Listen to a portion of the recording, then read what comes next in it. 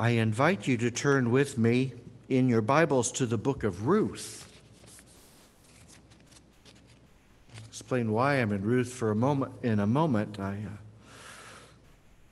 we'll begin just by asking, when we get in a jam, where do we go for help? We can feel pretty secure, safe, independent when things are going well. But when our plans fail, when we have health issues, when relationships break, when we lose a loved one, when financial troubles hit us, where do we turn? What do we do about that? Life is often hard and challenging, and we can feel vulnerable to the events, the circumstances around us. We look to God. As Christians, we look to God. We look to God from whom our help comes. And that's good and right. But how does God intervene? How does God help us? He can change our circumstances around us. He can do that even in miraculous ways. He can change our hearts. But sometimes God just works through people as well. He can use people in our lives. And we see this in the book of Ruth. I think the book of Ruth can show us one of the ways that God demonstrates his loving kindness to us. I've been reading through the Bible in my daily devotional times. I've just gone through the book of Judges. Some of you have read through the Judges, and you've seen just a pretty dismal cycle of the people will get themselves in a fix because they reject God and they do their own thing, and things go crazy, terrible, and they cry out to God, and God helps them, and for a little while things are okay, but very soon, it says over and over again, the people just did what was right in their own eyes, forgot about God, lived their own ways. And so I read through Judges, and then come to the book of Ruth, and it was just such a blessing to me to read through these 4 chapters, and as I did so, I said, I'm going to preach on that on Mother's Day. I wanted to set this apart and set it apart for you. Now, it's a short book, just 4 chapters, but I can't read all 4 chapters to you this morning. But you will do yourself a favor if you sometime today read the book of Ruth. It'll only take you about 15 minutes to read it, and you'll be able to fill in some of the gaps that I will leave. I'm only going to hit some highlights in the book of Ruth for you today. Read a portion now, but you can fill in the rest later, and I will fill in some of the summaries of the gaps as I share from Ruth with you this morning. But let's pray, and we will turn to Ruth together. Our gracious Heavenly Father, we thank you for your loving kindness. You know our needs. You know our burdens. You know even now as we come before you that there are things that we are feeling and thinking that are hard. We're going through some trials. We are experiencing some brokenness in relationships. We are grieving. Lord, we turn to you. You are the one from whom our help comes. You are steadfast in your love for us. And Lord, as we turn to the book of Ruth, help us to see some of the ways that you show us your help, some of the tangible ways that you love us and enable us to get through difficult times that we might face. And so, Lord, help us to set aside other distractions, to turn fully and faithfully to you, to listen to your word as you speak to us. And enable us, Lord, by your Spirit to not only hear it, but also take it to heart and to apply it. For we pray this in Jesus' name. Amen. Just before I read, I was reminded I had a chance just to take a quick trip down to West Lafayette, see my own mom for early Mother's Day, and see my dad, and my aunt, who I think is zooming in with us today. My aunt is quite a card person. She has a ministry of cards. I think she keeps Hallmark in business. She is just sending cards all the time. And Mom had shared a card and a matching tote bag that she had sent to my mom. And it was so cool. The tote bag had 4 women painted.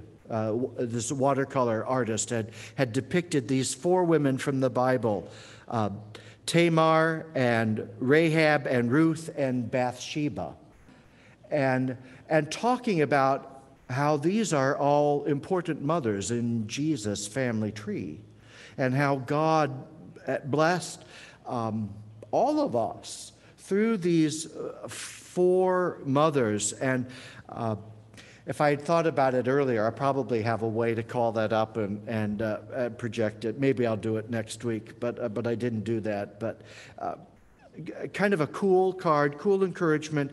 And Ruth, among the 4 women, Ruth is depicted as holding a sheaf of grain, a bundle of grain, which is a good marker and a good reminder. But I appreciated this artist and her rendering, and thinking broadly of the mothers that God has used in the Old Testament times. And we'll see that a little bit here now in the book of Ruth. And I'm going to start a bit in the middle of the story. I'm going to start reading at Ruth chapter 1 and verse 15. Hear the word of God. Naomi has come on hard times, and she says to her daughters-in-law, "You're just going to have to go back to your own families." So that's what's happening here. Naomi said, "See, your sister-in-law has gone back to her people and to her gods. Return after your sister-in-law." But Ruth said, "Do not urge me to leave you or to return from following you, for where you go, I will go, and where you lodge, I will lodge. Your people shall be my people, and your God my God. Where you die, I will die, and there will I be buried. May the Lord do so to me and more also, if anything but death parts me from you." And when Naomi saw that she was determined to go with her, she said no more. So Ruth stayed with her mother-in-law Naomi, and they returned to Israel, and they are trying to find a way to survive now back in their homeland. And Ruth begins to glean in one of Naomi's relatives' fields, and that's where we take it up next in 2:17. So Ruth gleaned in the field until evening. Then she beat out what she had gleaned, and it was about an ephah of barley. And she took it up and went into the city. Her mother-in-law, Naomi, saw what she had gleaned. She also brought out and gave her what food she had left over from being satisfied. And her mother-in-law said to her, "Where did you glean today? And where have you worked? Blessed be the man who took notice of you." So she told her mother-in-law with whom she had worked and said, "The man's name with whom I worked today is Boaz." And Naomi said to her daughter-in-law, "May he be blessed by the Lord, whose kindness has not forsaken the living or the dead." Naomi also said to her, "The man is a close relative of ours, one of our redeemers." And Ruth the Moabite said, "Besides, he said to me, you shall keep close by my young men until they have finished all my harvest." And Naomi said to Ruth, her daughter-in-law, "It is good, my daughter, that you go out with his young women, lest in another field you be assaulted." So she kept close to the young women of Boaz, gleaning until the end of the barley and wheat harvests, and she lived with her mother-in-law. Then Naomi, her mother-in-law, said to her, "My daughter, should I not seek rest for you, that it may be well with you? Is not Boaz our relative, with whose young women you were? See, he is winnowing barley tonight at the threshing floor. Wash, therefore, and anoint yourself, and put on your cloak, and go down to the threshing floor, but do not make yourself known to the man until he has finished eating and drinking. But when he lies down, observe the place where he lies. Then go and uncover his feet and lie down, and he will tell you what to do. And she replied, all that you say I will do. So she went down to the threshing floor and did just as her mother-in-law had commanded her. And when Boaz had eaten and drunk, and his heart was merry, he went to lie down at the end of the heap of grain. Then she came softly and uncovered his feet and lay down. At midnight the man was startled and turned over, and behold, a woman lay at his feet. He said, who are you? And she answered, I am Ruth, your servant. Spread your wings over your servant, for you are a redeemer.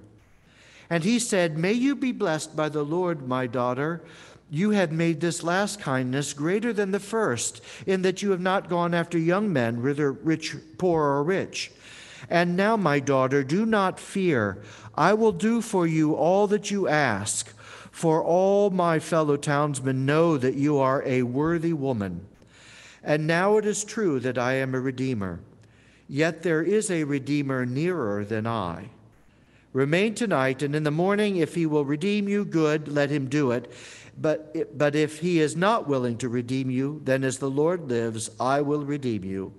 Lie down until the morning. So she lay at his feet until the morning, but arose before one could recognize another.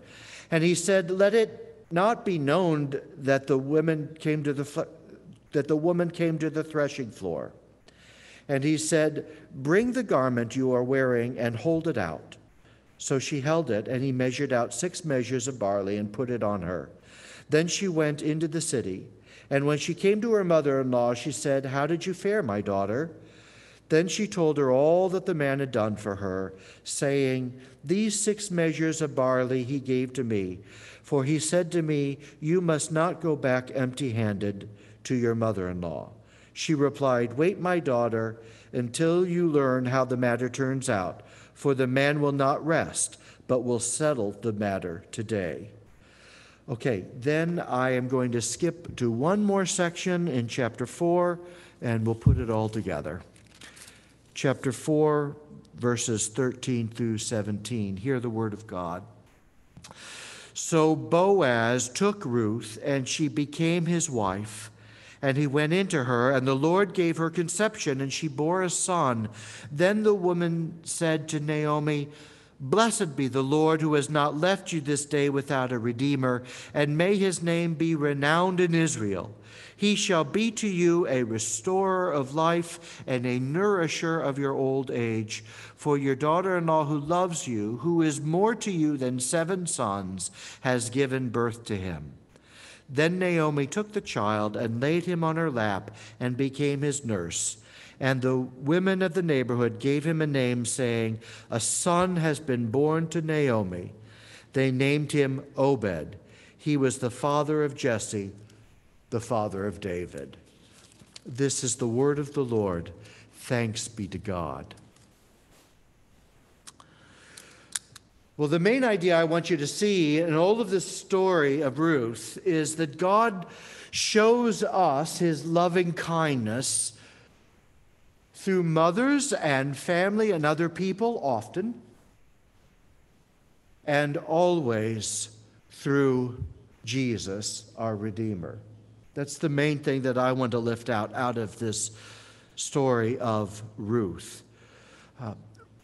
Naomi and her family finds themselves to be in desperate need. But the God of providence helps them. And he helps them through a mother-in-law, through family relationships, and through a redeemer, through an outside protector.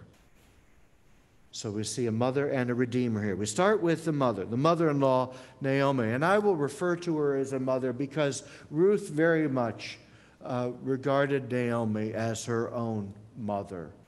They had a very close relationship.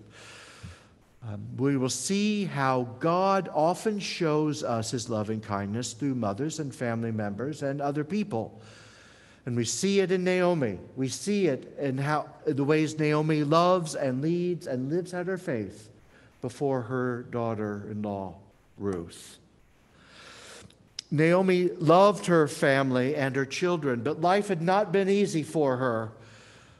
You'll see more of this when you go and read the whole book for yourselves. But Naomi and her husband, they left Israel because of a famine. And they needed to go someplace where they could get bread and they could survive. And so Elimelech and Naomi, they went down to Moab, a country that wasn't too far away on the other side of the Dead Sea. The Moabites and the Israelites didn't get along great, but in a time of famine, you do what you need to do to keep the family together. So they go down and they settle there. They sojourn there. While they are there, Elimelech, Naomi's husband, dies. And their two sons marry Moabite women. And the two sons die. So that leaves just Naomi and her two daughters-in-law. And what are they going to do now? Well, Naomi had heard that the famine may be over in Israel, and she resolves to return. But she encourages the daughters-in-law to go back. She's going to lead them and tell them, this is what you need to do. This is her advice. This is her counsel. It will be best for you if you go back to your own mothers and families. Now, Naomi loves them. They're very close to her. And she is going to miss them greatly, but she is going to do what seems best to them, for them. And she does what she thinks is right, even though it's painful. And Ruth returns to the Promised Land. She goes back to the Promised Land with Naomi. Naomi encourages Ruth to glean in the field. She's going to have to go out. It's the time of the harvest, and she can glean in the field. She coaches Ruth on how to present herself, some discipling here, some life skills training, how to go out into these fields and do this gleaning. Just as an aside, I think it's a wonderful story of the way the people of God had patterned themselves and arranged their society. Even the law was written to allow for this thing called gleaning. And it was a demonstration of wisdom and compassion that was written into the law of Moses. And you may be familiar with it, but the idea was if you had fields, when it came time to harvest the fields, you would reap the harvest, but you wouldn't go to the very edges. You wouldn't try to bring in every last sheaf of grain. You would leave the edges. That would allow the poor then to come in after you had harvested the field, and the poor could harvest along the sides of the field and do the work for themselves, to glean and to thresh for themselves, but to have this work and to have this source of income. They would do that with grain and with fruit, allowed the poor to collect. Now, it might have been easier in an agrarian society to build those kind of structures in, but I wish we could find ways to do that. That's very compassionate way of ordering the society. So that's what Ruth does. She goes out and she finds the field of Boaz, and they have done most of the harvesting, and Ruth is part of several others who are following along after the harvesters and gleaning what they are leaving behind. Throughout this whole period, Naomi has been living out her faith before Ruth. Naomi has gone through these hard times, but she still believes in God and believes that God is a God of providence, that God orders things.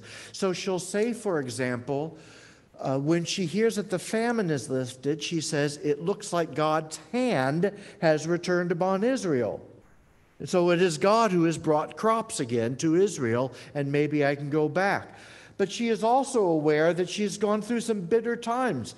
Her husband has died. Her sons have died. Instead of rejecting God, she says, God is a God of providence. It is a bitter providence in her life right now. But she still acknowledges that God is the one who is leading in all things. She had a kind of mature faith in this. She sees God at work at all times, good and bad. She doesn't sugarcoat things. Her faith is not phony or superficial. And I think that Ruth benefits then by seeing Naomi's faith and how she deals with the hard as well as with the good.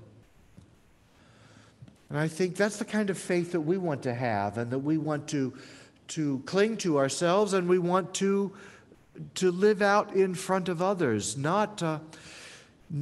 We don't need to express every doubt to everyone, but we certainly don't want to portray a phony picture that things are always good when they're not. We're not secular. We're not saying God is irrelevant. We're not secular. And on the other side, we are not naive about how life can be difficult and challenging. We just want our faith to be real and grounded in the providence of God. Well, that's the faith. That's the faith that Naomi is living out before Ruth. And Ruth is watching, and she is learning to trust in God even when she doesn't understand. God is showing his loving kindness then to Ruth through Naomi, through this mother, as she lives out her faith. But God also shows his loving kindness in another way, not just through Naomi, but God shows loving kindness through a redeemer, Boaz. And so Boaz now comes onto center stage, and Boaz is a remarkable character. We would call him a stand-up guy. Compassionate to the poor and the gleaners. He cares about his workers and his employees in the field. Ruth is very, very vulnerable, and Boaz protects her. Insists, you come back here. If you go into other fields, I don't know what might happen, but you come back here to my field, glean in my field, and I'll make sure that you are protected. And even is passing along extra food to Naomi and to Ruth. Instead of taking advantage of her situation, Boaz is humbled and flattered. He says, for example, in Ruth chapter 3 and verse 10, he says, he says to Ruth, may you be blessed by the Lord, my daughter. You have made this last kindness greater than the first, in that you have not gone after young men, whether poor or rich. You've asked me to come in and to be your protector and to be your redeemer. Instead of taking advantage, he takes on Ruth, and he is a patron for her, a guardian.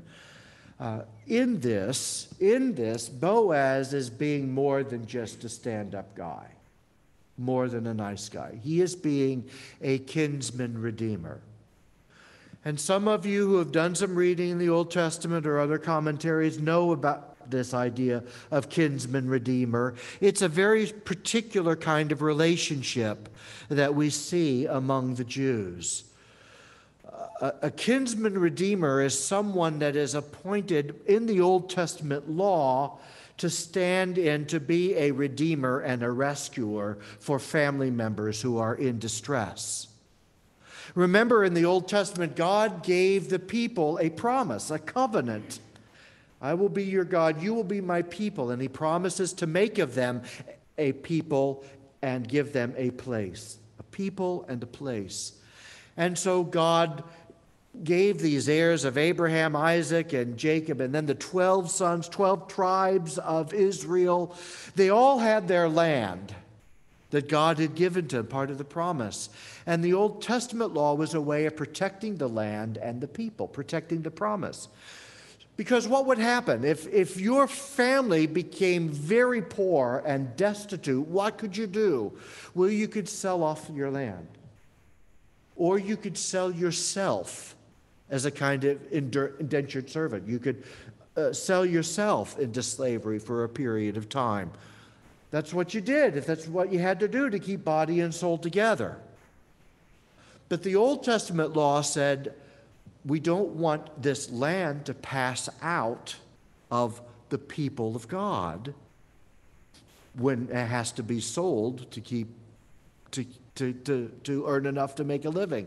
Or if people end up selling themselves into servitude, there needs to be a way of redeeming them. So the Old Testament law said the closest relatives need to take upon themselves buying back this land or buying back the freedom of relatives.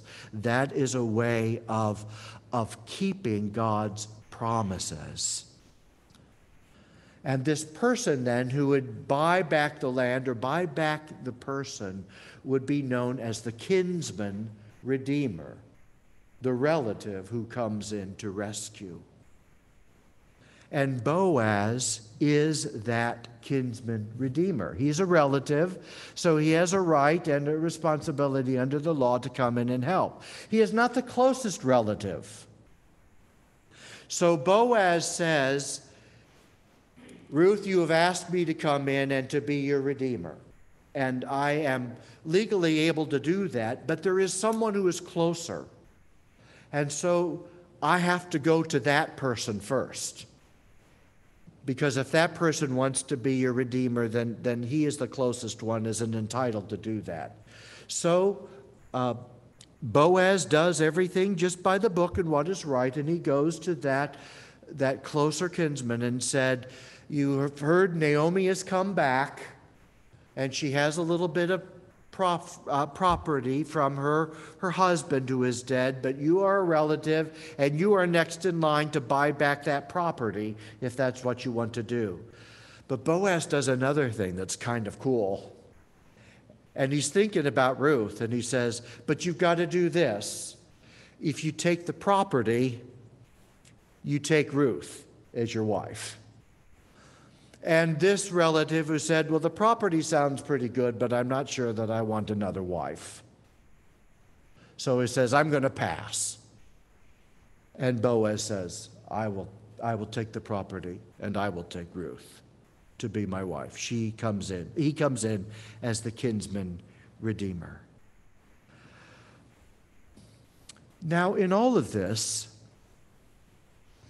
we are given this story for many reasons. We're given a picture of God, but we are also given quite a picture of Jesus in this passage.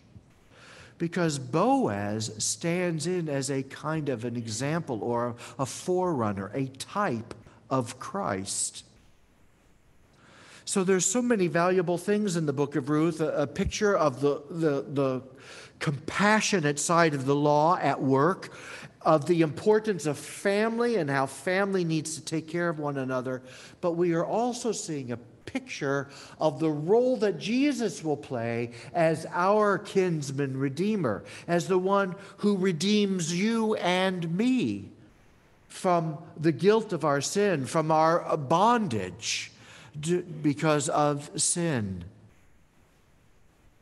Jesus is our kinsman redeemer. He pays our debts. He rescues us. He sets us free from sin and from the oppression of the devil. He secures for us our future, our safe livelihood, our eternal inheritance. He unites us to himself. He marries us, and we are his bride. So God is loving us through people like Naomi, as Naomi passed on the love of God and her love for Ruth.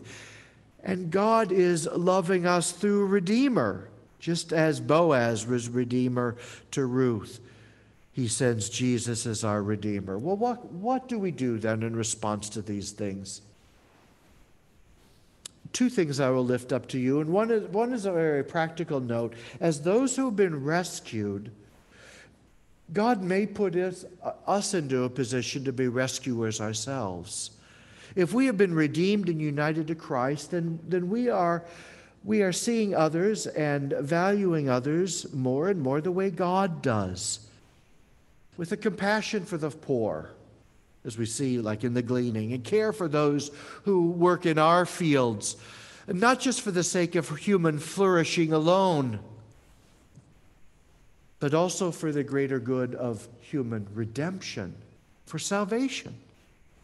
Boaz is eager to be Redeemer, but he also points in his example to the Redeemer who is going to come, to Jesus.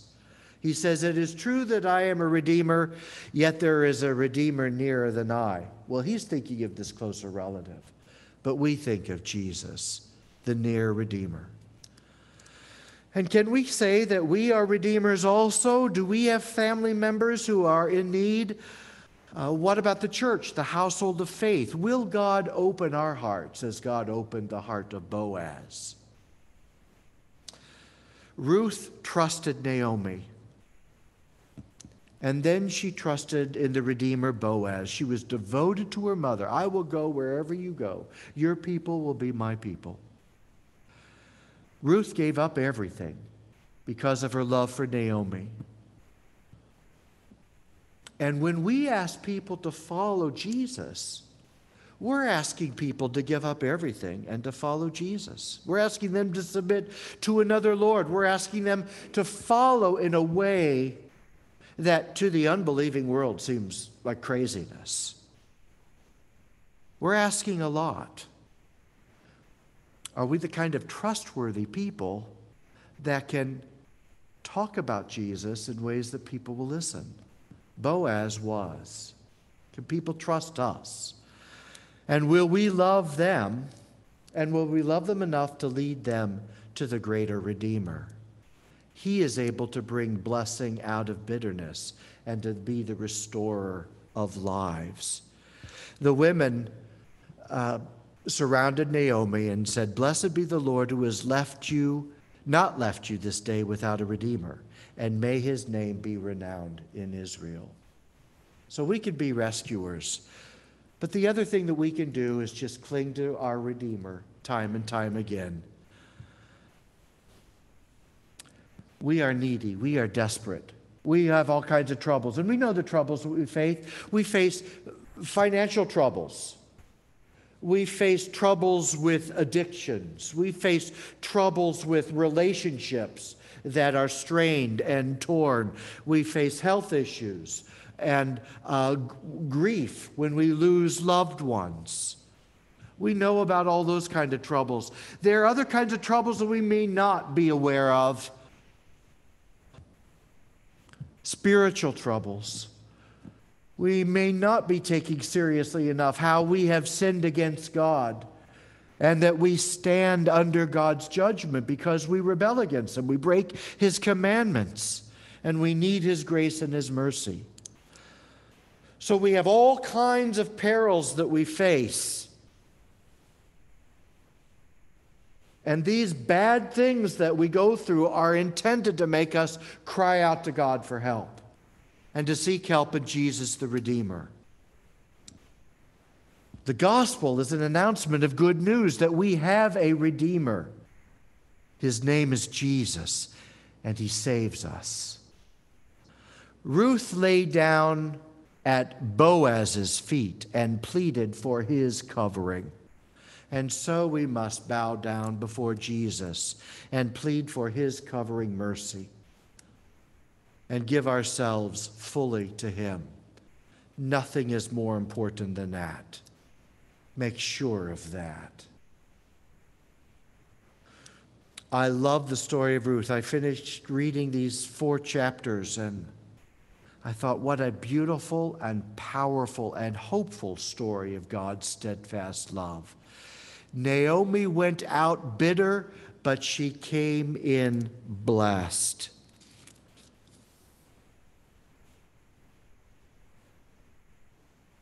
And so the story ends. Boaz took Ruth. She became his wife and went into her, and the Lord gave her conception, and she bore a son. Then the women said to Naomi, "Blessed be the Lord who has not left you this day without a redeemer. May his name be renowned in Israel. He shall be to you a restorer of life and a nourisher of your old age. For your daughter-in-law who loves you, who is more to you than 7 sons, has given birth to him." Then Naomi took the child and laid him on her lap and became his nurse. And the women in the neighborhood gave him a name, saying, "A son has been born to Naomi." They named him Obed. He was the father of Jesse, the father of David. I always get chills when I read that sentence, because this is not just a story of what life was like in Old Testament times or a story of how families can help each other. It is that.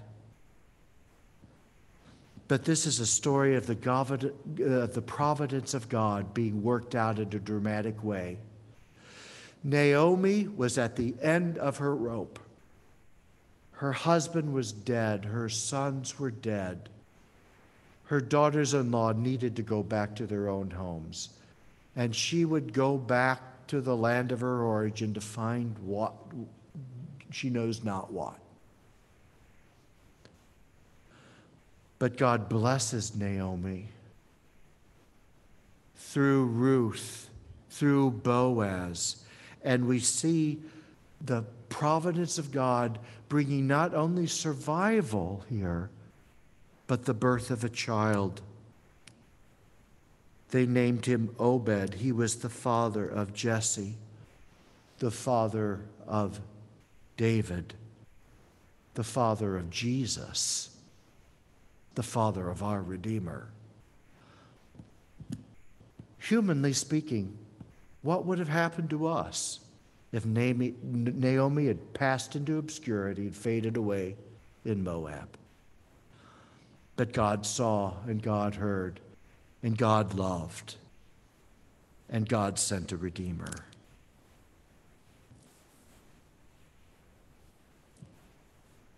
Let us pray.